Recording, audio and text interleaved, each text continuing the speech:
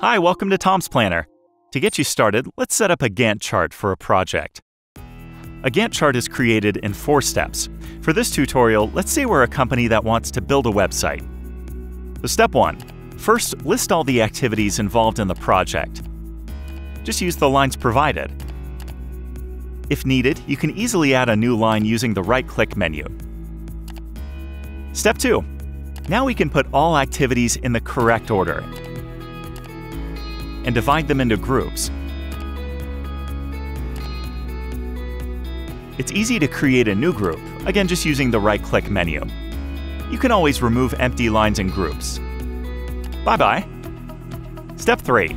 Next, we'll schedule all the activities. Let's start with the kickoff. This will be a meeting, so I'll use a suitable icon. You can pick any icon you want. For now, I like this one. We'll schedule some time for defining the site goal, brainstorming, writing text, and collecting photos. And let's make sure it's all done by the end of the week. Alright, we'll probably need just a week for graphic design. And let's plan a week for web development too. Just like this. We can even give web development a different color, so this is extra clear for the development team. Great. Then we'll need some time for testing and bug fixing before we can get approval and launch the website. This, of course, will be a festive occasion, so let's place a glass of champagne here. Cheers! So that's the 3rd step. Now we already have a nice-looking Gantt chart.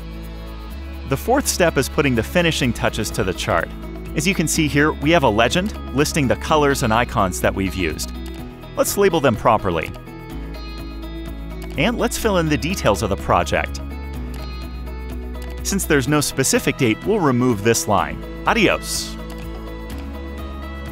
You can even add your own logo here. How cool is that? Okay, then to finish it all off, we can add resources here so we know who does what at our company.